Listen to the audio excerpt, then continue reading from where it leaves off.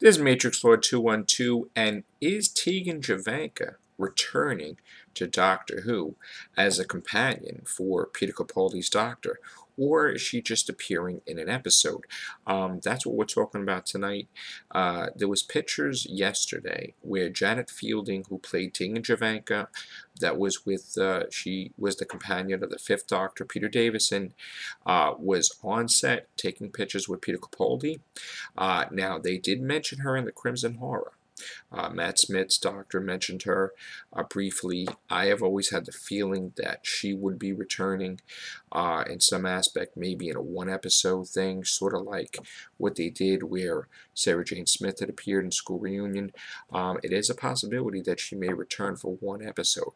And I think that would be awesome if this doctor looks back and visits familiar faces, sort of like what the curator said to the 11th Doctor. So I'm all for Tegan Jovanka returning for an episode, and I think it'll be awesome to see how Clara deals with an old companion. I think it'll be great, and I'm hoping that that's the case, all right? So here's hoping Tegan Jovanka returns to Doctor Who. All right, take care. Bye for now.